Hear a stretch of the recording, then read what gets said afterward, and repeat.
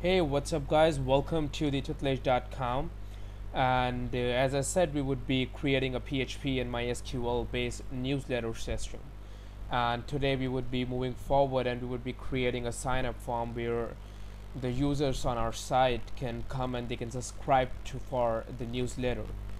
So I have a folder out here with the name of newsletter, and inside that I'm gonna create a CSS folder, and guys, you can create an images folder and a JS folder that we would be using in the coming series. And very first we would need a file that I'm going to name to signup.php, signup.php, and I will start with some basic HTML. Okay, so I have the HTML5 doc type, the head tags, the meta tags, and I'm just gonna give the title to sign up. Here is the jQuery library file that we don't need anymore in this video, and here is the div ID main wrapper. Inside it, I'm going to create an h2 tags. So I'm going to say h2. Inside it, there will be a span tag, and I'm going to say sign up for our newsletter. Okay, guys. Then here I would be using some p tags to say you can subscribe to our newsletter in order to get latest updates and promotions or whatever offers, whatever you want to write. After that, I will create the form. Or yep, okay, guys, start with a form, and later I'll take these form tags off because we would be sending our data through Ajax. But first I want to show you guys how to do it with PHP, and who like the people who are not comfortable with Ajax, they can only stick to PHP, and who feel comfortable with Ajax, they can move to Ajax. So inside it, I'm going to create a table. Some people say tables are not good, but I really like using them because they are very good in giving you a good layout. So I'm gonna say label for name, say first, and here I'm going to say another td where I would be putting my input tags. It says input for name. Name would be equal to name, and value would be nothing. I would be giving an ID so that later we can target it with our JavaScript. Here is tr, again a td, and inside it I'm going to have a label. Okay, label for email, and the another td, and I'm going to have a label for actually not the label, guys, we are going to have an input tag. Input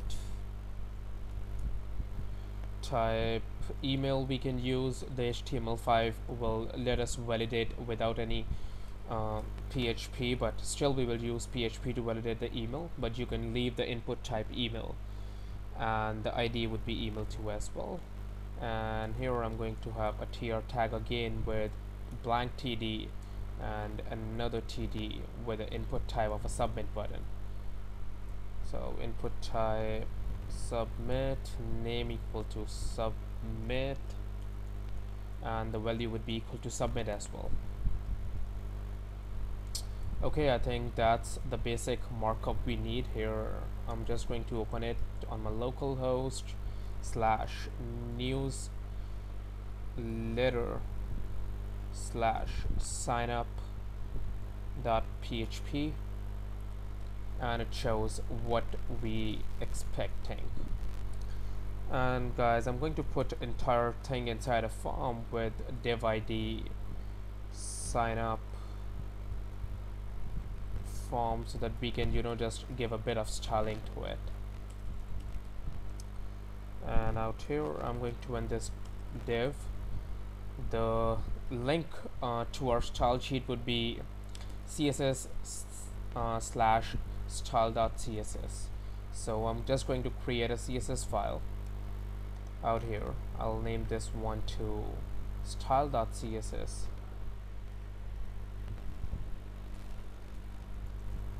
Okay, I'll move this to in type, some basic body tags. I'm going to say font size to 14 pixels by default, and a background to white, nothing really fancy.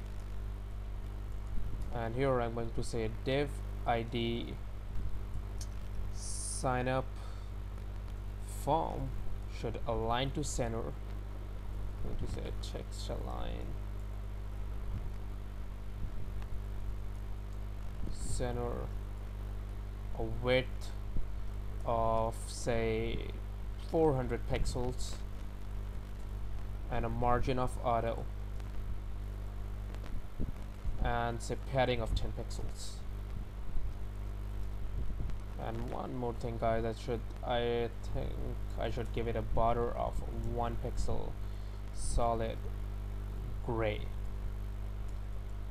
Okay, you can use your default styles if you want, but I'm really much okay. I think it's looking really good. And the text align, let it to be left. Yeah, that's look really nice. And an extra break tag here to provide some space to our submit button. Okay.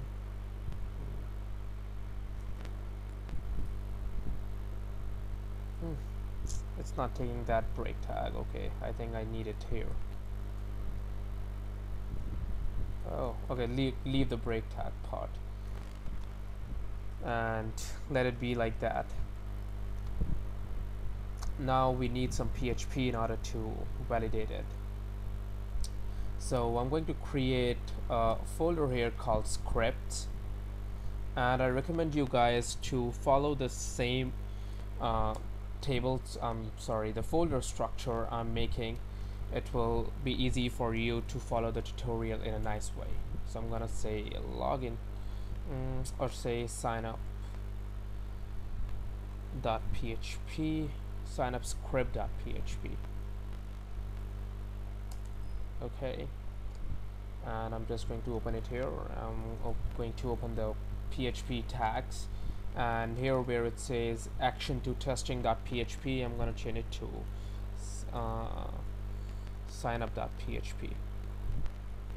Okay, because we would be including that file into this file.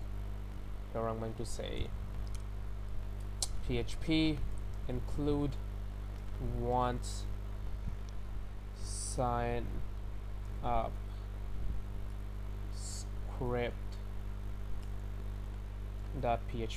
So this way we won't be going to the next file. If we have any errors, it would be displaying on the same page itself. Okay, it says include one signup script.php, enable to include it because we created it inside the script folder, so I have to say script slash. Okay, it's perfectly fine. Now here I'm going to say if is set, like only perform the following functions if the submit button have been clicked. So I'm going to say if submit $post, then get the name and put it inside a variable called $name. So $post name, and here $email would be equal to $post email. Okay, and guys, I really want to tell you one thing. I won't be doing videos more than 15 minutes because I would be uploading them to YouTube. So right now I really want to check the timeline on my video. Okay.